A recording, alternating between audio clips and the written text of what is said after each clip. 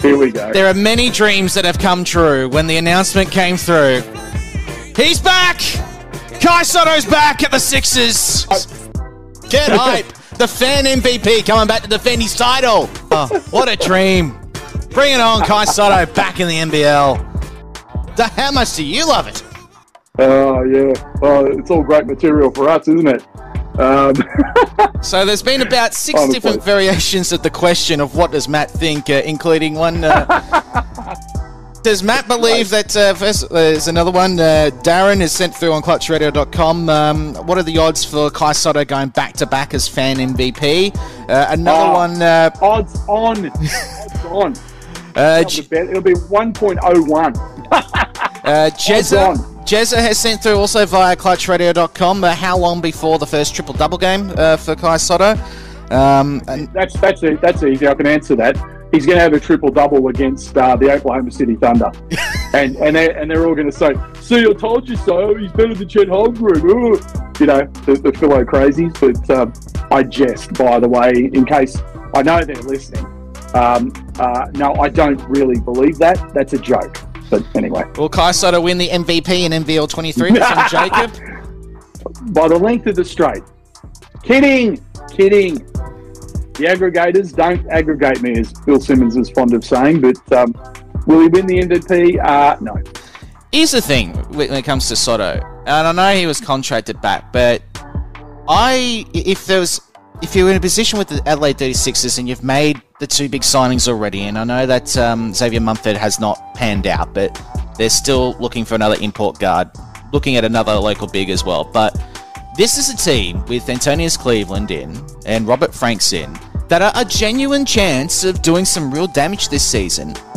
I look at it as if you could have cut Kai Sotto loose, cut him loose, because you do not need that external noise that is going to be coming all in on the 36ers again this season for a team that could contend for honours in the back end of the year. Now, I know Sotto can do some nice things offensively, but is he worth the external noise that comes with him? No, not at the moment. So, that was my thought going in, is that if you're Adelaide, do you really want what comes with Kai Sotto, particularly after the whole NBA draft fiasco? Yeah. If it was me, I wouldn't have brought him back. I would have found a way to get him. I don't know. Look, look. I'll be serious about this.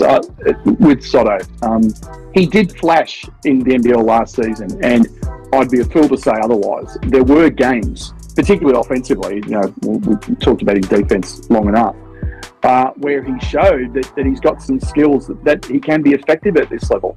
I'd just like to see him build up his body a lot more, and hopefully he does that this season.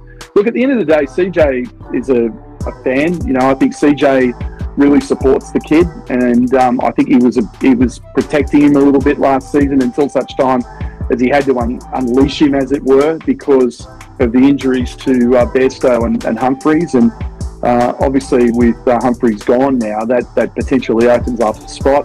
They have talked about the need for a wing player to kind of fill out the spot, or a guard to go alongside Mitch McCarron, and I think Mitch spoke about that in his Huddle podcast with our good friend Liam Santamaria, that they're probably going to get a guy as the third import who's going to be a ball handler to go alongside Mitch, because you can never have too many guys on the court at once handling the ball. So that'll be interesting. So on the face of it, that should open up opportunities, i.e. minutes, for Sotto.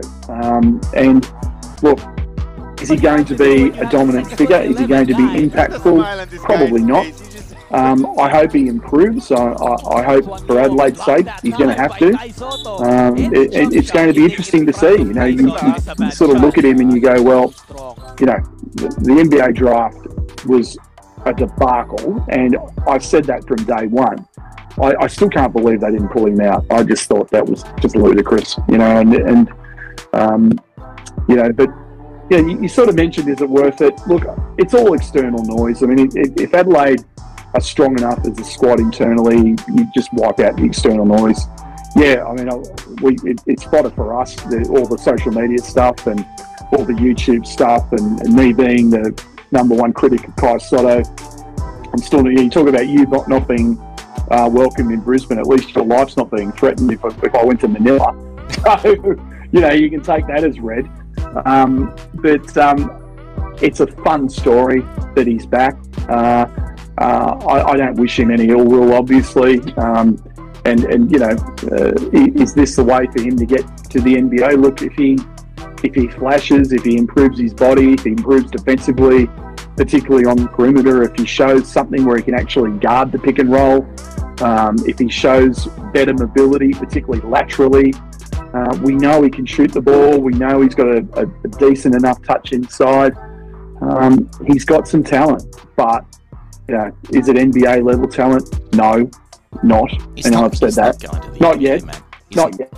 He's got so much work to do, obviously. So hopefully he can get it done for 36er fans' sake and for our friends in the Philippines. Look, I think he's got he could end up in Europe. He could end up with a massive deal in China. I don't think he's going to the NBA. But no, I don't think so. I don't see it. I really hope for the kid's sake that he does progress this season and he does become that guy that he's been touted as it is, or somewhere close to that. Honestly, I hope he becomes someone valuable for the 36ers in their push towards playoffs. Yeah, put it this way. He's going to develop a hell of a lot more in the NBL than he ever would in the PBA. Let's just take that as read. He's in a situation in a world-class league that sent, by the way, 3 guys from this league were drafted. Yeah. 3 guys. That's amazing. Yeah. And he wasn't one of them, which we always said was the case. And I still maintain it's a what could have been scenario for him. Because I think, especially now that we know that Humphries is gone, on the face of it, he should get a lot more opportunities to shine. And had he stayed out of this draft, because he would have been eligible for the next year's draft, he would have had a much better opportunity to be drafted anyway. I've gone over that. That's gone. But he still would have an opportunity to impress NBA teams, because you mentioned before at the top, Julian, because we've got this condensed schedule, there are going to be teams that are going to be looking at a lot of these players for the stretch run. There's going to be a lot of eyes on the NBL again, purely because of Aaron Baines. Because there's going to be teams looking at him going, if he's going to be if we're making a push to the playoffs, we need a big.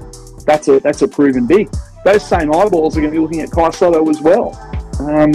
So if he improves, albeit he's going to need to improve dramatically to be that kind of level, who knows? But really, this is all going to be just fodder for us at the end of the day, and I can't wait to see what our good friends, all those content creators in the Philippines come up with this time.